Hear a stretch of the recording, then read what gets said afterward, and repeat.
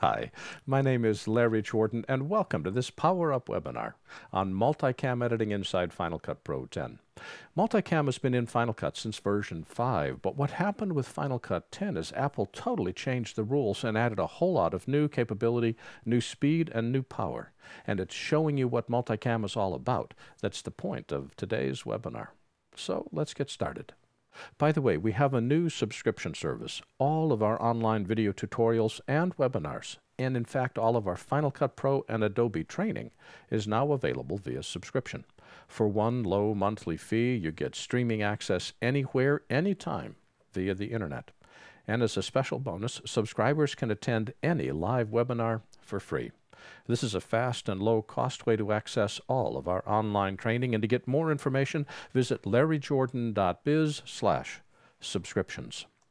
So let me show you how to sync angles for a multicam clip, build and modify a multicam clip, use the angle viewer and change what's displayed in the angle viewer, make changes to a multiclip in the angle editor, edit a multicam clip in the timeline, trim a multicam clip once it's edited into the timeline, and add effects to a multicam clip. Notice here I have 3 angles to a multicam clip. I've got the right-hand camera, that's all the way over to the right, that's the C camera. I've got the left-hand camera, that's all the way over to the left, that's the A camera. And the camera that's in the middle is the B camera, getting the wide cover shot. I also have a still image that's going to be the title graphic that I use at the beginning and the end of this presentation.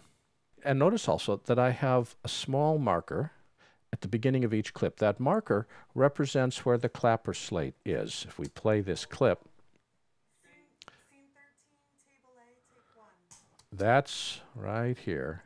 That frame where the clapper comes down, I've set a marker to. Now, the clapper slate's not required. It's a good recommendation, but it's not necessary. But I find it really useful to make sure that my sync really is on.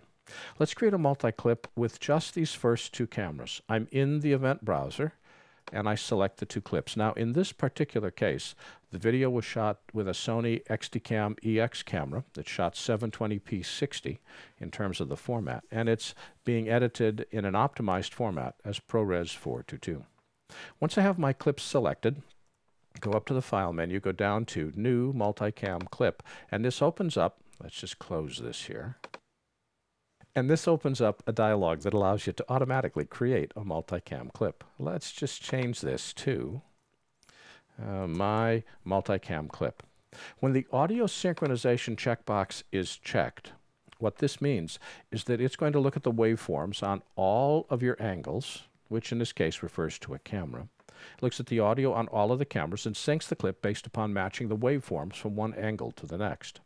I've had mixed results with this. Sometimes it works great, sometimes it doesn't. So for me, I'm going to turn this setting off and use the custom settings.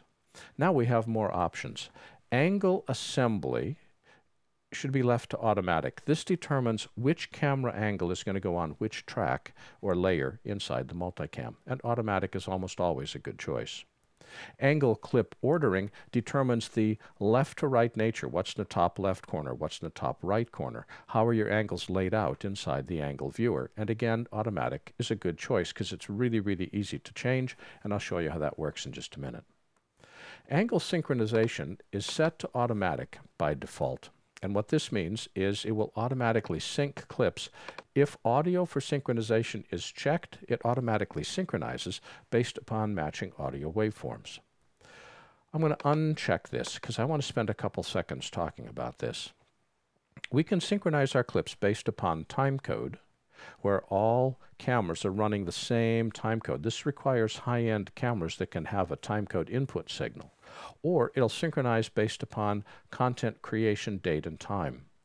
Now here, it's almost impossible to get 3 prosumer cameras to have exactly the same clock down to the frame. It's impossible. But content created combined with the audio synchronization, content created will get you close and audio synchronization will get it perfect.